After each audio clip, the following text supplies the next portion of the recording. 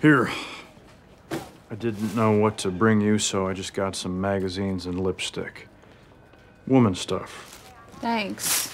All my parents got me was that. Okay, well, I'm not very good at visiting people in hospitals, so I'm going to go. Hey, if you see Andy, will you not tell him I'm here? Okay. Because of what happened, I don't want him to think... Stop. Don't want to know.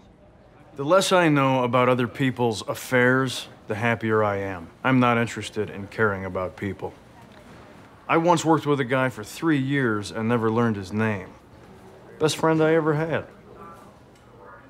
We still never talk sometimes.